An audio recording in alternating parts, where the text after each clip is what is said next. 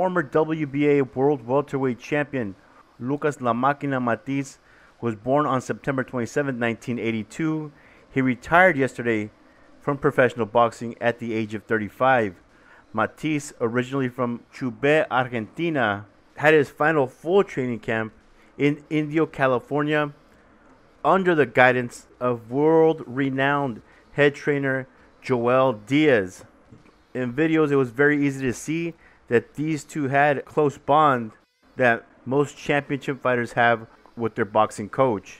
This is what Joel Diaz had to say yesterday after hearing that Lucas Matthysse was stepping away from the boxing ring. He said, quote, "Everything in life has a beginning and an end.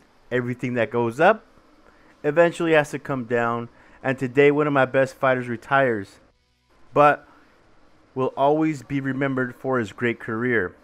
A great person, humble man, in and outside of the ring.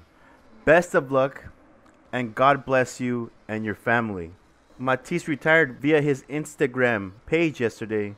Joel Diaz to train champions at the Boys and Girls Boxing Club in Indio, California.